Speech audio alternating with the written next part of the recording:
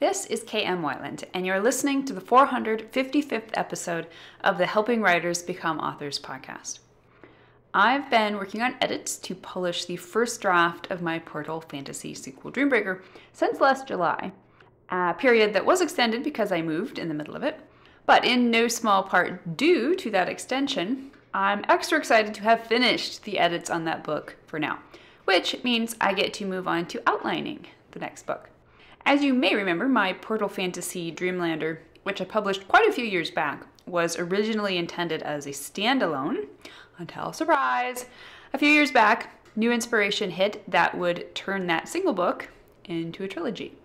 I've yet to name the third book. It'll be Dream Something-er, but I'm incredibly happy to be sitting down to work on it and to finish my adventure with this story.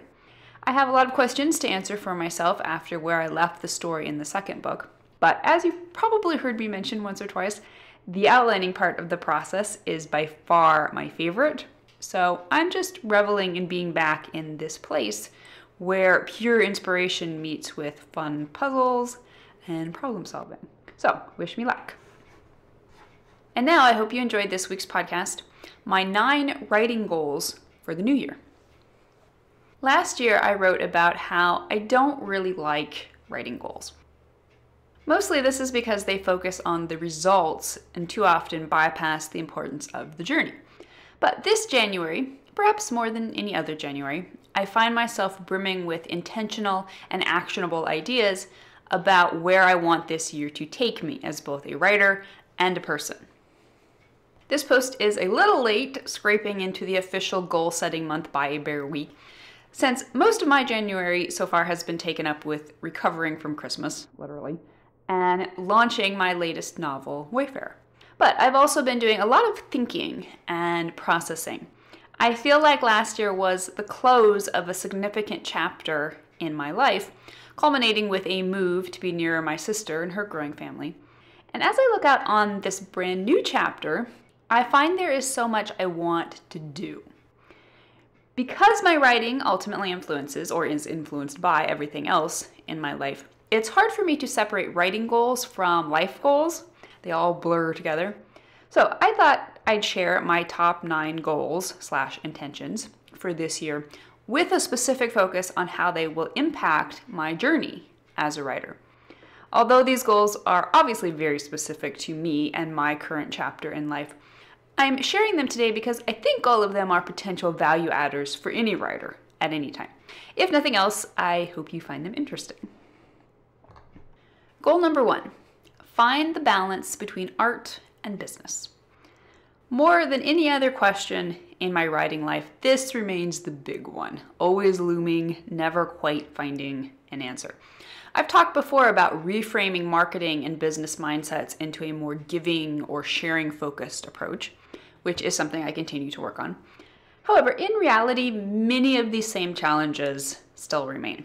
As is true for, I think, the vast majority of full-time authors, I make my living less off my writing, that is my art, and more off my writing business. As such, the business naturally likes to try to suck up my attention and energy. You gotta eat, after all, right? For me, part of the problem is that I'm such a crazy all or nothing person. If I'm focusing on the business, it's hard to keep that from being all I'm focusing on, and vice versa. When I'm writing, I don't want to think about scheduling social media messages or reminding a partner company that I really need an invoice now. Even after 11 years of juggling the art of writing fiction with the business of teaching writing, I find I don't yet have what I would call an intentional solution to this challenge, but it remains my top goal. The past few years have already helped me make huge strides just in realizing how out of whack my focus was getting in favoring the business side. But I'm still doing my best, largely via the goals I'm going to talk about in a minute, to find an optimal balance that helps me enjoy every minute of both my work and my art. Goal number 2, hack my brain for the hard stuff. There are parts of writing and the writing business that come naturally to me. There are other parts I've mastered through dedication and learning. And then there are the parts that make me feel like a 5-year-old kicking and screaming and howling at the thought of getting her picture taken with the creepy clown. It's not stuff that's easy, not intuitive, not interesting, and not fun, and I don't wanna. But the more I learn about how my brain and my personality work, the better I'm getting at reframing my approach to the hard stuff. I talked last week about how you can hack your brain to create a writing process that lets your natural strengths carry the bulk of the hardest parts. I've gotten pretty good at that with my writing, but on the business side, I'm wanting to be more intentional about how I approach the stuff I really don't like, and am therefore much more likely to procrastinate on. For example, I hate ads. I just hate them. The whole researching keywords and A/B testing and analyzing which approach is actually working, totally not my thing. Every part of my brain rebels. For 11 years, I've pretty much avoided having to deal with them. But as Amazon now shifts into a pay-to-play model where advertising seems to be becoming a necessity, I find myself reluctantly moving into this dreaded playground. My advantage is that I know how my brain works. I know my weaknesses, including studying, analyzing, and integrating technical information on the spot, and I know my strengths, which include holistically absorbing information and implementing organized plans of attack. This realization takes off a lot of the pressure, reframes the problem into a shape I can take a bite out of, and gives me a plan for moving forward. So I guess that means no more excuses for procrastination. Goal number 3, trust myself more. This is primarily a life goal, but it has obvious implications in both my writing and my business.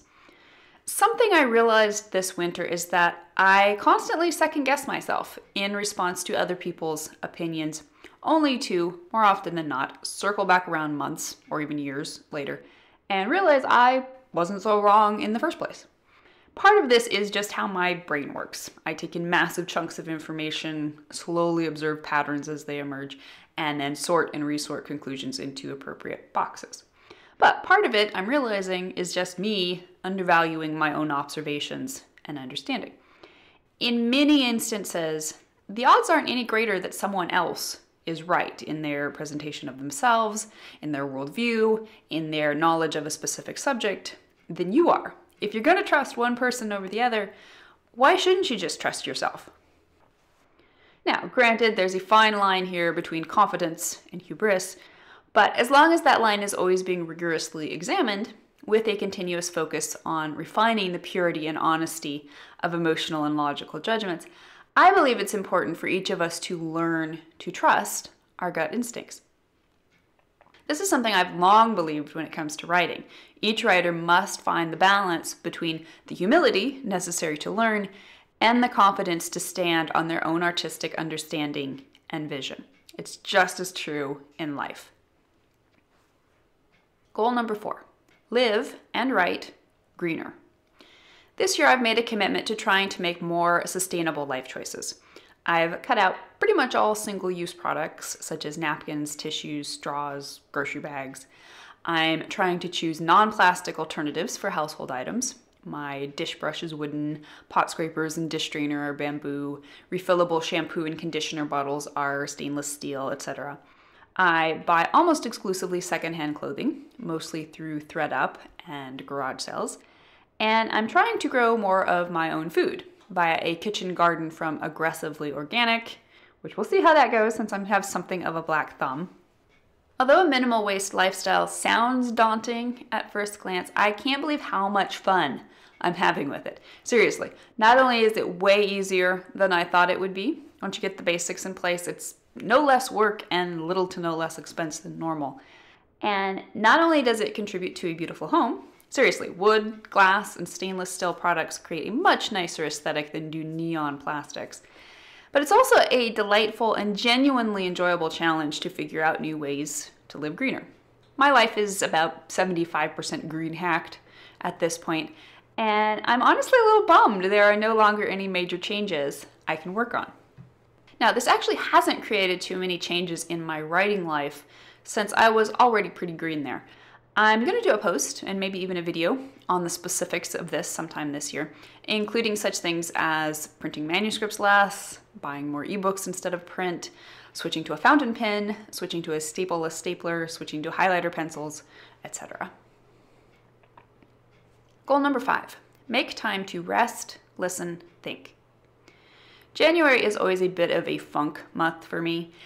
It's hard for my productivity-oriented personality to be okay with this, but beyond just recognizing the inevitability of the hibernation pattern, I'm also trying to focus more on the importance of intentional downtime. The other night, I was whining on the phone to my mom about how lazy I feel because ever since Christmas, it seems like it's taking me longer and longer to get going in the mornings.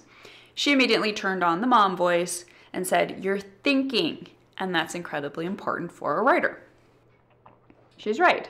I never sit around doing nothing, but sometimes, more often than I realize, I think, I need to sit around and intensely process. This, too, is how my brain works. The more intentional I am at taking my gut instincts and observations and actively and logically talking myself through them, the more insightful and productive I ultimately am. Fortuitously, on the same night my mom got after me, I also read Madeleine L'Engle's similar reminder in Walking on Water. She said, "Sitting, or better, lying on one of my favorite sun-warmed rocks, I try to take time to let go, to listen, in much the same way that I listen when I am writing." In our go-go world, it can be so easy to feel guilty for taking the time to mentally rest. But I grow more and more adamant in my belief that stepping back from busyness is important, not least for personal health, but also for artistic inspiration. The well must be filled before the bucket can be lowered. Goal number 6, read more consciously. I talked about this in my recent compilation of my favorite reads from last year. I don't read like I used to. To some extent, this was affected by other aspects of my life, but it's also just part of the continuing evolution of my mindset from being focused on productivity to being more focused on being present and enjoying the journey. This year, I find myself with a renewed excitement about reading, in no small part because I've changed my reading schedule to prevent any one book from feeling formidable. I've started reading the quote-unquote harder books just a little tiny bit at a time. I'm currently working through Emmy E. Verner's painful World War II account through the eyes of innocence. And instead of being ridiculously rigid in what I read when, I'm giving myself the freedom to focus on whatever reading feels most urgent and interesting at any given time. Occasionally I'll find a novel I just can't put down, but these days my page turners seem to be mostly nonfiction. My current goal is to try to read at least one book of history from every major country. But I still make sure to get my fiction fix with one chapter sometime during the day, usually right after lunch. Now, this undoubtedly sounds insane to most people, but the realization last summer that I didn't have to read my TBR pile in order was incredibly liberating. Now I read what I want when I want. It works much better. Don't laugh. Goal number 7, find and utilize the best times to write. Another area of my life in which I'm trying to be more receptively spontaneous and less rigidly scheduled is in my actual writing. I want to optimize every part of my day so I'm at my best for each task. Writing, of course, is always at the top of the to-do list. There are periods in my life when writing first thing in the morning is the best thing. I wake up excited by the thought that I get to start my day with writing. But other periods, usually in the winter, I do better when I get everything else out of the way first and then write in the waning twilight of the afternoon's last few hours. Again, for me, this is part of learning about being more aware of and receptive to myself. Instead of boxing myself into a schedule and demanding I keep it, I want to get better at listening to and understanding the ebbs and flows of my inner and outer life. And this is nowhere more important than in my art. Goal number 8, stretch my comfort zones in the real world. If you were to ask me to name one thing I don't feel I'm very good at, my immediate answer would be driving. Blame it on being the absent-minded writer in her ivory tower stereotype, but all my insecurities come out when I have to drive in unfamiliar areas or circumstances. I'm actually not a bad driver, but I am a stressed out driver. So one of my main goals this year is to give myself more driving experience. Since I'm living in a new town, there are lots of opportunities for driving in unfamiliar areas. I've made it a commitment to drive someplace new at least once a week. So how does this tie in with writing?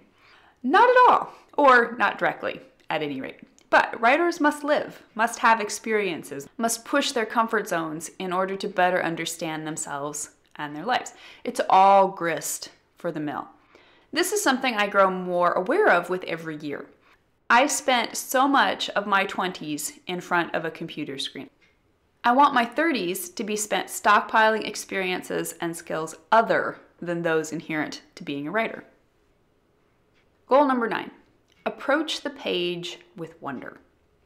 I feel I have come so far as a writer. I have learned so much.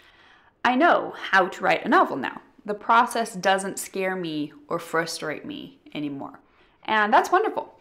But as I began writing what will be my 12th novel, not all of them were published, naturally, I am hyper aware that I don't ever want the glory of this journey to become dusty and rote.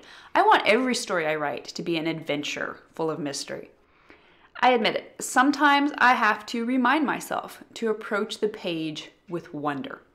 And that is perhaps my most important goal this year. I want every minute I spend with my stories to be minutes that, underneath all the workmanship, are minutes founded in reverence and awe. At the end of the day, I am not a teacher of stories.